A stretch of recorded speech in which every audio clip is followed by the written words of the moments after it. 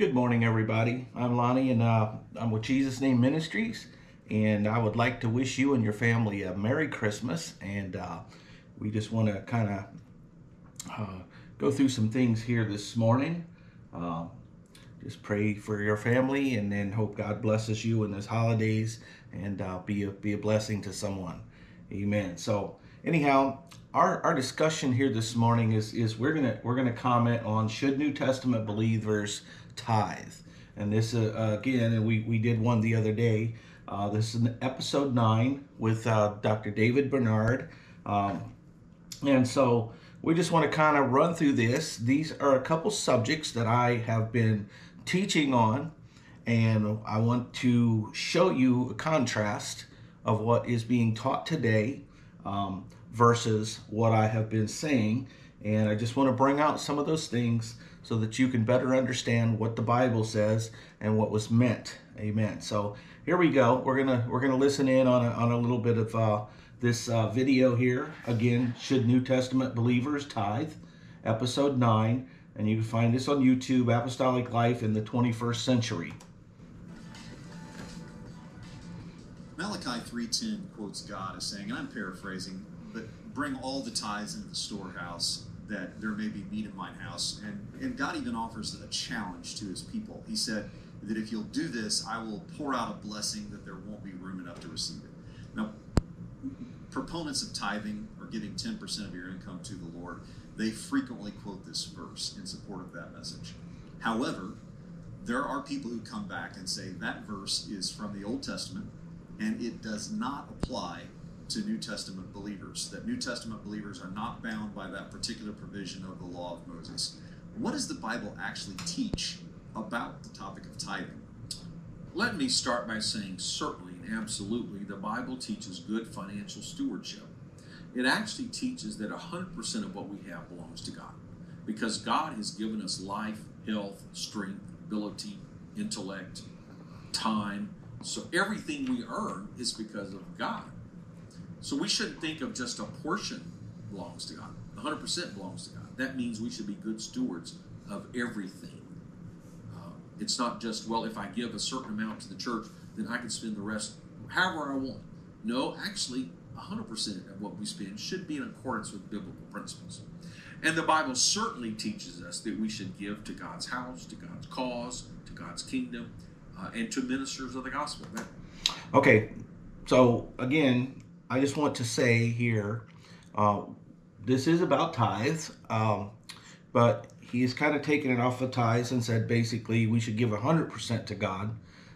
Does that just include tithes? No. If we're to give 100% to God, that would mean we would give 100%, because everything belongs to God, as Mr. Bernard said. Is that just money? What about our breath that we breathe? What about our time? What about our jobs? What about a business? What about spending time in prayer? So when you make drastic statements like that, we should give 100%. It's kind of going off of the subject. We're talking about tithe means a tenth. That's what the name tithe means in the dictionary, a tenth.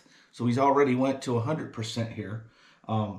And you'll see that Mr. Bernard, and I've heard this already, a pastor in Michigan, very influent in their region, gives a lot of money to the organizations, and he says you should be paying 15%, and anything that you don't spend, you should pay on that too, which kind of, I guess he got it off of this guy here, which is pretty raw, and I don't know how you live life more abundantly when you're giving it all to a church and an organization and saying, God, I'm trusting my resources to people I probably don't even know.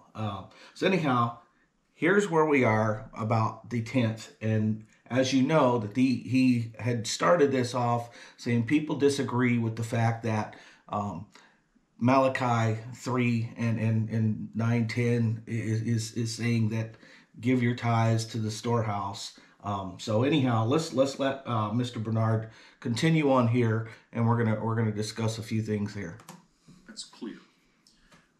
the question then becomes, what's the exact mechanism? Now, tithing as such is considered 10% of income. Now, when we talk about income, it's of increase. All right, I just want to stop here for a second, and the reason I'm doing so is I wanted to bring in another thing, that this is what another discussion that Dr. Bernard had. All right, and he had this with this is about the authority of Scripture with Colin Crestman, who is at the Urshan College, is a professor in teaching the authority of Scripture. So I just want to kind of play this a second to kind of get an idea how they're perceiving and seeing Scripture in one other area, and then we'll go back to the tithe thing and see if we can apply that same principle that he talked about over here to the tithing. Here we go. How, whether you yourself are giving advice to your students, give us some advice on how to study the Bible. Because after all, if we just believe the Bible is the Word of God but don't study it, it doesn't really do us much good. So how do we study the Word of God effectively? So how would we study tithes? That's what I want to focus on here. I'd say number one rule is quantity equals quality. And I find more and more with students, we are impacted by our culture. We want everything fast, microwaved. And so one of the dangers we run into is we're scratching our head wondering, what do these two verses mean? But reading, say, instead of just reading two verses out of the book of Galatians, read the entire book of Galatians. And that actually brings the context for everything that Paul is talking about. And the point I'm making here is read the whole context of tithing. What was tithing for? Who was it for? Why was it instituted in the Old Testament? Why did Abraham give a tenth to Melchizedek, the high priest? Who was Melchizedek? Do we have any history of Melchizedek? Why would Abraham give that? So if we run to an end of the road and we can't figure out why he would do that, so we just pick it up and do it because he did it. Well, I could apply that to so many other things and be very wrong and not make heaven my home. So we have to very carefully. That's why the Bible said, study to show thyself approved unto God, a workman that needeth not be shamed, rightly dividing the word of truth. We also have to, he said, study the Scripture, for in it you think you have eternal life. Okay, so we're talking about studying. He's talking about backing up and saying, okay, let's look at the big picture here. Don't just take a couple words. Don't just read Malachi 3 and 16 or 3 and 9, 10, 8, 7 through there. Don't just say, oh, well, bring all the tithes into the storehouse, okay? And that was talking to a specific party, and it was talking about that the heavens will open and God will pour out a blessing that you cannot contain. And he's talking about, will man rob God? Okay, so they want to apply this to your financial income. And there was no monetary, none at all, was ever given to this. And they say, well, you know, that was the culture then. Okay, well, no, they still had money, and they could have gave money, because with money you can buy whatever you want. So I would say that'd be a higher honor to give money. But you know, that wasn't the purpose of this. It wasn't to give of your increase to make someone else increase. It was for needs. And that's not what we give tithes for today at churches. We build bigger churches. We buy pastors' cars. We pay their mortgage payments. All these things. We pay light bills. We pay all this.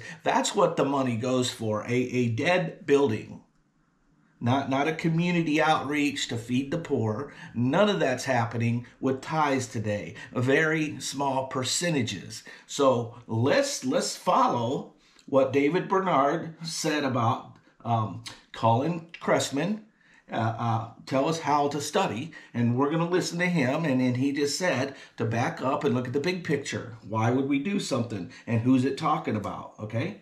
So the first thing I would encourage is, where possible, some books are quite long, but where possible, try to read an entire book of the Bible in one sitting, and that will just automatically give you context.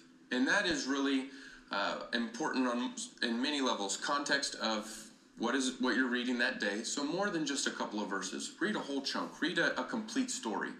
But then you can look at context of the world. And there's all kinds of resources out there. One resource from our own publishing house, PH, is the handbooks that we have on the Bible. We have them for all of the Old Testament sections and New Testament.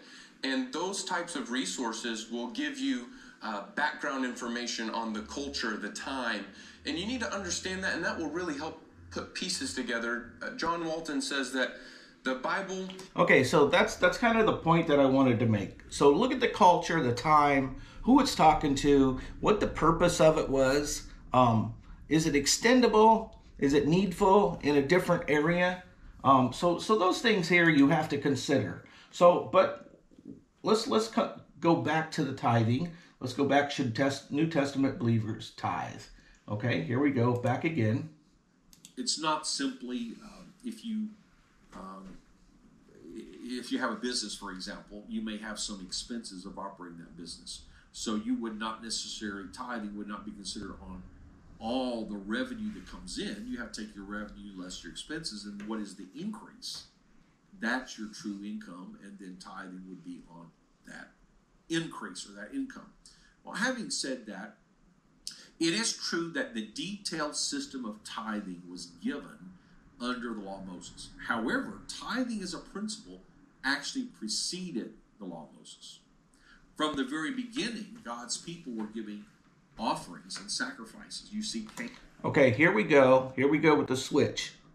A tithe and an offering is totally different. A tithe is exactly a tenth. Now he switched it to offering, that the people, God gave offerings. Okay? Now we know the Bible says God loveth a cheerful giver, but nowhere is it talking about tithing. That is an exact amount. And now he has switched from 10% to just general giving here. And I want you to make sure that you note these things of what this man is saying, because it matters. Cain and Abel giving of... Cain gave vegetables, and because he was a farmer, and Abel gave a lamb because he was a shepherd. Now, so if you want to apply those principles, if I'm a mechanic, I'll help you with your car. Okay? If I'm a computer person, I'll help you with your computer. So if you want to bring that to modern reality today, show me where in the scripture, the culture, how that equates to financial, monetary money system. Cain had a wrong spirit, wrong attitude, and God didn't accept his sacrifice. But there was no question there was supposed to be an offering. So God didn't accept his sacrifice. So tell me, what pastor, what church has ever said, I don't like your attitude. I'm gonna put that money back in your account because you gave it with a bad attitude. I want to know how many pastors have done that. Have you had deposits back from church because you may have went into a certain disagreement with your pastor, and he decided, you just aren't right. You need to change that attitude. Maybe you had a counseling with them. Have you seen that happen? No. Okay, well let's be real here, right? God, a sacrifice. And even in a rural agrarian economy where they probably didn't have money or not much in the way of what's called money, they were expected to give something of their increase of what was produced by their labor that was more than what they had before. I don't know if you can see this. You can go watch the video. But I see Dr. David Bernard struggling here. I see it in his face, and I've watched his videos before. So that's a principle that far precedes the Old Testament. God's people, Abraham, when he gave a tithe or 10% to the priest Melchizedek. Jacob, when he made a commitment to God, he pledged, I'll give 10%. Okay, now we've just totally went from Abraham, Melchizedek, which we have no history. He never followed through on any scriptural context or anything about that. He just mentioned a whole another human who is which is basically we're circumcised to become under the Abraham's promises. So we didn't even go into anything other than the fact that he gave tithe to Melchizedek. Well, what does that even mean, Mr. Bernard? What does that mean? How do I apply that to what we're talking about today in the new covenant, giving tithes, where it doesn't say anywhere in there that I should give tithes? Okay, so there we go. We went from Abraham, Melchizedek, now to Jacob. Now, I've got some real good thoughts on Jacob, because the fact Jacob said, Lord, if you do this for me, if you bring me to peace with my brother and you do this X, Y, Z, then I will give you a tenth. So there was a deal reached personally on a personal level.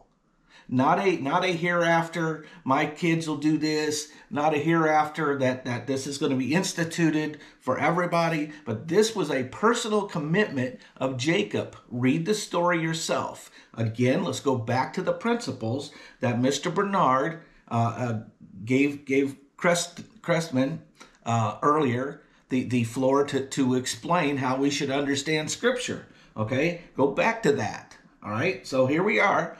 So far, 0 convincing that I should pay any amount of tithes to the Lord in the new covenant. Of my income to you. So we see godly people not only giving in sacrifice and offerings from the very beginning. Sacrifice and offerings is not tithe. Now you can say that tithing could be sacrificial, and if you were barely making it or something, I don't know, maybe that could be applied, but that is not what we're talking about here. We are talking about, should New Testament believers tithe? Now we're getting right off from sacrifices and offerings. We're not talking about sacrifices and offering. We're not trying to blend that in to make a very weak point that he's trying to present here. But having a specific system of tithing. Now, in the New Testament, there is no new system instituted. There's no statement that we're abolishing the 10%, now it's going to be 7.5% or 15% or whatever you can do. All right, here's where we're gonna totally disagree. That it's not abolishing the 10%, making it 7%, and so the whole law was abolished. The whole law was abolished. Lo, I come to take away the first to establish the second. That's in your Bible. That's in the new covenant. Why would Jesus come and keep the old law when the Bible said it was weak and it could not remove sin, and the believers there, and to make the believers perfect through Jesus? And up unto Jesus, when we get to Jesus, we follow Jesus, not the old law. And you say, well, where was that enacted? Okay, in the book of Acts. Let's go to Acts 15, and I'm going to show you verse 24. Let me set the stage here, because you had, they said the sect, just read the whole 15. You'll see it starts at the beginning, where it said some of the sect of the disciples were Pharisees. Of the Pharisees were converted to be disciples, and they were there at the council.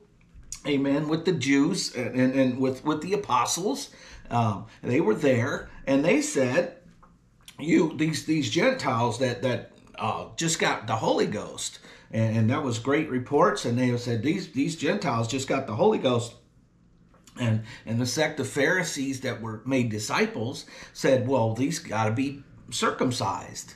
And this was a big old ruckus here, and they were back and forth saying they had to be circumcised, and they're like, Peter says, no, when I was, the Lord gave me a vision. He said, what I call clean is don't call unclean. The Lord done showed Peter that you're not going to be bringing the old law onto these people.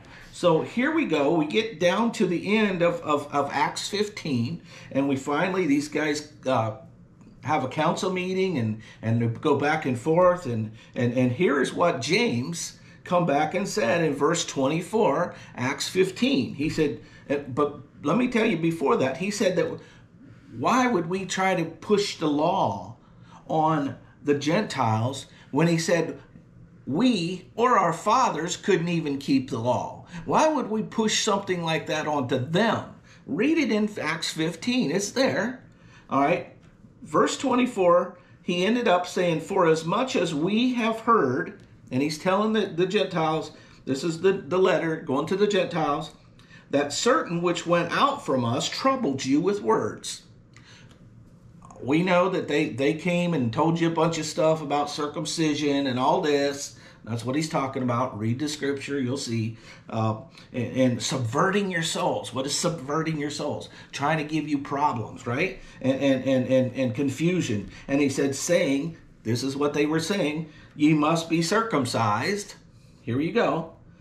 This is what they were telling you, that you have to be circumcised and keep the law. That's what James just said. That they went to you and said, hey, you got to be circumcised and you got to keep the law of Moses.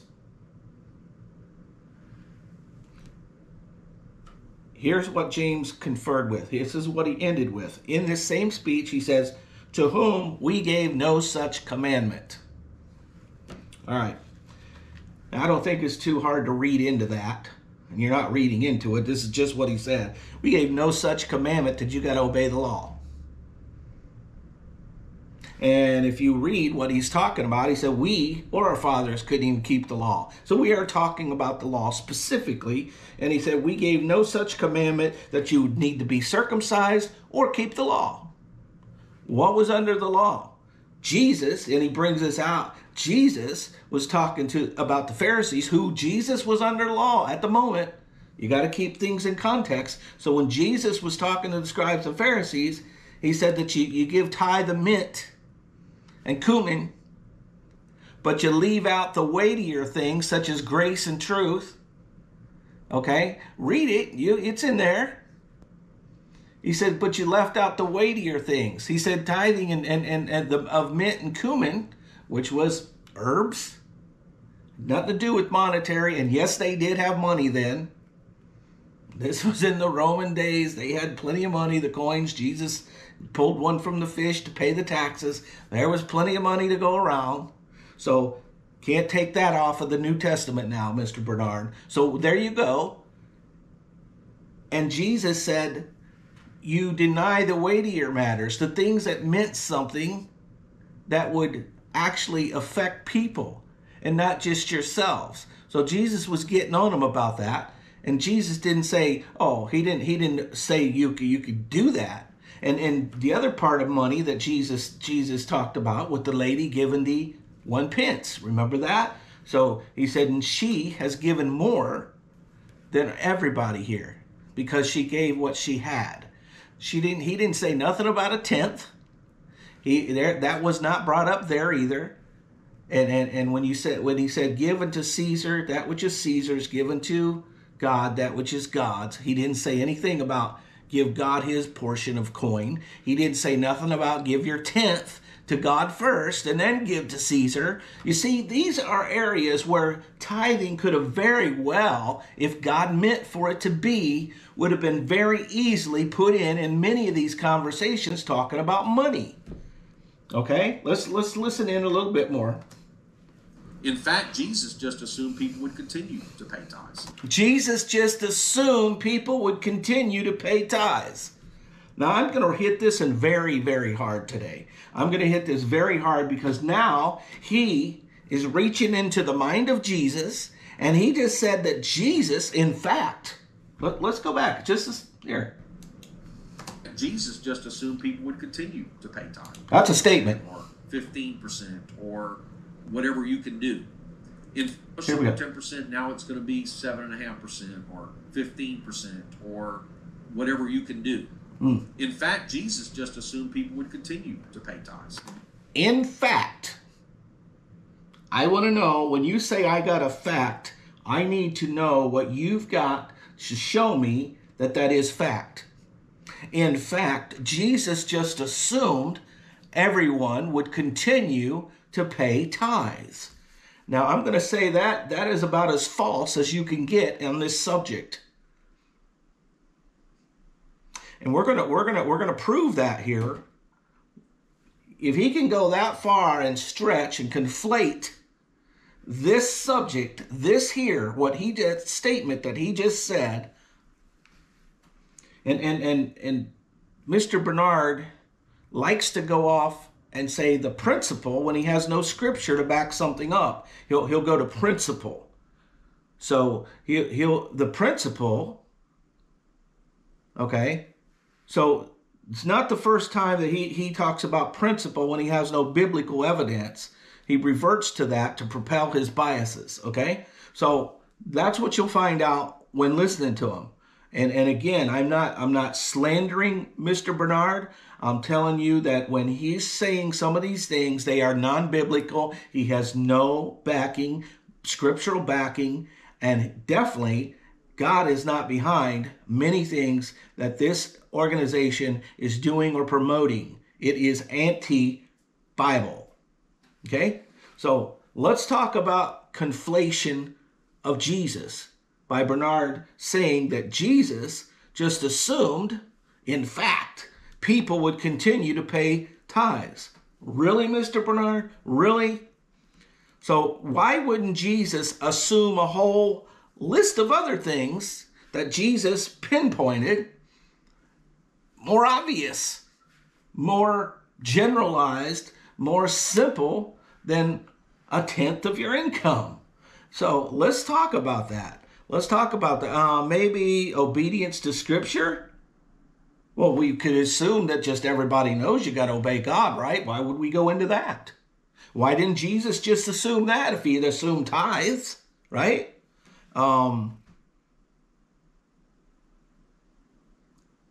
Did he really need Matthew 19 and 16?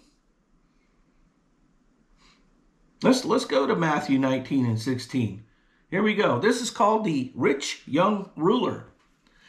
And behold, one came and said unto him, Good master, what good thing shall I do that I may have eternal life? And he said unto him, Why callest thou me good? There's none good but one, that is God. But if thou wilt enter into life, keep the commandments. That's what Jesus' response to the rich young ruler was.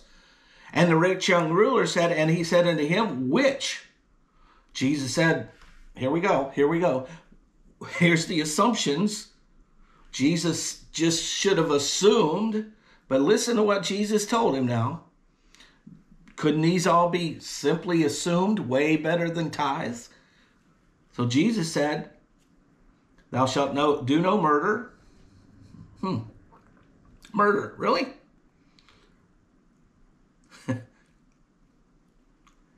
When the rich young ruler, and the Bible said it was the rich young ruler. So let's get the context here. This was a rich person. That means they had lots of money. Why wouldn't the first thing out of Jesus' mouth, Jesus knew it. The Bible specifically tells us this was a rich young ruler. That's what they've determined here that he's talking to. So why wouldn't the first thing out of Jesus' mouth be tithing? Well, are you giving your tithes? Are you giving 10%? No, Jesus didn't say nothing like that. Okay? What did Jesus say that he needed to do to be saved? I don't know. Tithes? Was it tithes? No, it wasn't tithes. He profoundly said, Thou shalt not do no murder. Well, that should have been obvious, Mr. Bernard. Why would he say that if tithes would have been assumed? Should murder be like, hey, I don't even need the Bible to know I probably shouldn't murder somebody. I mean, they're not coming back. I take them away from people. Okay, so there you go. Wouldn't that qualify for an assumption with Jesus? Is Jesus that stupid? I'm not saying he's stupid. Okay? So the second thing he said, Thou shalt not commit adultery. Duh. Shouldn't that be assumed under the pretense that Mr. Bernard's talking here? Nope. And the third one he said, Don't steal. Okay. The fourth one he said, Don't be lying on people. Okay, shouldn't stealing be like, yeah, I mean, my mom taught me, we didn't go to church. My mom said, don't steal. You'll go to jail. That's kind of obvious, right? Wouldn't that be in a big assumption? Why would Jesus even mention it, right?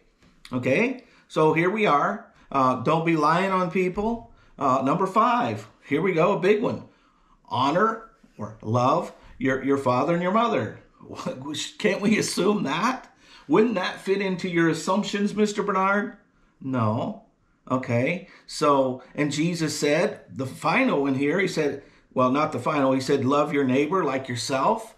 Just treat people like you'd want to be treated. My mom taught me that because, I mean, that was just a golden rule, right? So wouldn't that be assumed? But no, Jesus specified this.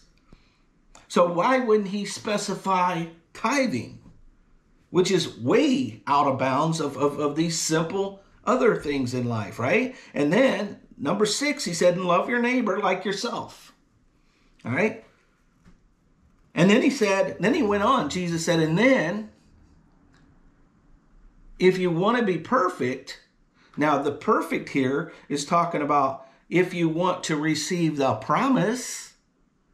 This is what Jesus was talking about. If you want to receive the promise, if you want to be perfect, because the Bible said making the comers hereunto perfect, and we talk about Hebrews 11 and 49, or the end of 11, chapter 11 in Hebrews, you find that they were not perfect without us. So that perfect means receiving the Holy Ghost, God's Spirit, to clean us and make us ready for rapture, okay? So he said that then if you want to be perfect, he said, if thou wilt be perfect, go and sell that thou hast and give to the poor. Now, what was he saying? You got to make me number 1, okay? Now, if you just gave all you had, you would die in a few days because you would need to eat, right? So we know Jesus wasn't stating that kind of thing because guess what? You need to eat. You need to pay your bills or whatever, right? Doing to others as you'd have them doing to you. That you couldn't fulfill that if you gave everything away, and you couldn't pay your bills if you owed, Dr. John a bill from yesterday, right? So anyhow, common sense, learn how to read the scripture, understand it, look at the context, who it's talking to, all right? He said, then if you want perfection or the promise, the Holy Ghost, sell all you have, give to the poor, and you'll have treasure. You'll have treasure in heaven, he said. What is that? You'll have hope for heaven. That's what treasure in heaven means. You'll have hope in heaven. And then follow me. That's what he told the disciples. Okay? So where is the tithes here? Then Jesus said to his disciples, rich man hardly enter the kingdom of heaven. I say easier for a camel to go through the eye of a needle and for a rich man to enter in the kingdom of heaven. When the disciples heard it, they were exceedingly amazed, saying, who can then be saved? Jesus beheld them and said unto them, with men this is impossible. With God all things are possible. Moved on to another story, another thing. There's no tithing mentioned here, okay? So I'm just going to go a little bit more here. And I think we've proved our point here in what I wanted to bring out in this. And in no way am I trying to belittle. I'm trying to point out the bias of church leadership and where they're bringing out false doctrine, traditions of men, trying to pull the old law back across the new covenant. Nowhere in the New Testament will you find anywhere that the Bible says to give tithes. Nowhere in there. You will find nowhere. I promise you, it's not in there. You find it, you let me know. All right? So when you look at that, let me look here. So 2 Corinthians, the Lord loveth as every man wisheth in his heart, let him so give. Here's where tithing could have been. Paul could have brought tithing right here. Hey, make sure you give your tenth. And then on top of that, then he says this. Nope, Nobody says anything about tithing. You know why? Because it was the old law. It was for food. It was for things that were specific to them in those periods of time that it was given. It was not for everyone. All right? You show me where it was for everyone. You cannot. So it's not there, and we pushed the old law away. And here we go. The point is, whoever sows sparingly will also reap sparingly, and talking about the cheerful giver. And then it says, let him not give grudgingly or of necessity. Here we go. 2 Corinthians 9 and 7. Read it for yourself. As every man wisheth in his heart, so let him give, not grudgingly or of necessity. That law was banished. There is no need. There's no pressure on you any longer to give a tenth. And again, even if you were in the old law, it wasn't for everybody to give a tenth. Nowhere do I find, and if you find it, let me know. I'm willing to be updated on this. But for God loveth a cheerful giver. So don't be giving out of grudgingly or out of necessity. That was Paul's words, 2 Corinthians 9 and 7. All right? So I just want you to know that the Bible says the sacrifices of God are your lips giving praise. It's a clean heart. It's a heart that loves God. That's what God requires of us. And he loves a cheerful giver. And who would not, who has the love of God in them, and that's just talked about in James, that you see a brother or sister in need, that you wouldn't give them. How dwelleth the love of God in you if you didn't do that? These are the obvious, not tithing. All right? So I just want to let you know that. Let's listen here for another minute. Talked to the Jewish leaders. He said, it's good that you pay tithes. You're so precise. You even pay tithes on the mint in your garden. No. He didn't say that. That is not the scripture. And if you read the scripture, he said you give tithes of mint and cumin. He did not say you even give tithes on that. He said you gave tithes on mint and cumin. That's it. I think there was a myrrh in there. So that's it. He is conflating scripture. He's lying about scripture, actually, because I've never read what he just said. So, my friend, this is a biased situation. This is a false teaching. This is a lie from hell. The Bible said you will have life more abundantly. You are not even under man. The old priesthood is gone. And I just have to tell you today that this is wrong. This is a bad thing. He should have never even, I didn't expect when I did searches. When I did searches here, I did not expect him to even address. I did not expect him to even address this subject. And I was kind of hoping that he didn't address this subject because he's got no footing on it. And I knew that whatever he said was going to be wrong, and it would have put him in a bad light. And most pastors, most preachers don't even want to talk about it because if they're questioned, they will not have the answers for you. All right? So I just want you to know that. Again, have a blessed day. And I'm not going to apologize because this is needful. This is needful for you to understand and you to know what's going on in these organizations today. And I've had videos on this, and you can go back and watch them. There are at least 5 well-known TV evangelists, which I don't feel that they're in any of the truth, but they have all came out themselves and recanted about people paying tithes, saying it was wrong, they lied about it, they wasn't right, and that it's not there. All right, so anyhow, God bless you. Merry Christmas to you and your family, and Happy New Year. We'll hope to get some more messages out soon, and we hope you continue watching and learning with us in Jesus' name. Amen.